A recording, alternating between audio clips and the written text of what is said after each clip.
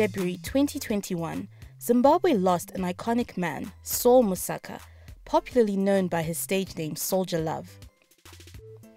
He was an award-winning Zimbabwean musician credited as a pioneer of mainstream Zim dancehall, who touched lives not only with his music, but his big heart and love for people.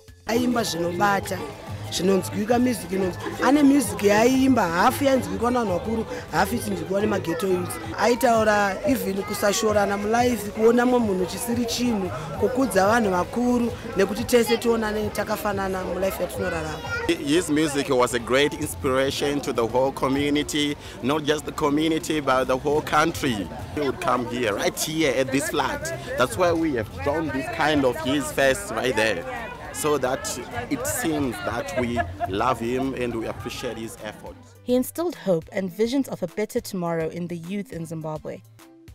Hit songs like Pamamonya Ipapo and Dini Uyauya started a movement with the ghetto youth, inspiring in them the confidence to pursue their dreams and rub shoulders with people of a different class.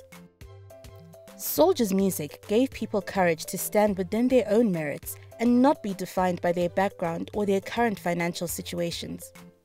Soul JAH Love was truly a force that took Zimbabwe by storm, and his death definitely left an indelible mark in the hearts of many, as was seen at his funeral. He was honored with a 21-gun salute and declared a provincial hero for all the work he did and the motivation he inspired within the youth and a lot of adults as well.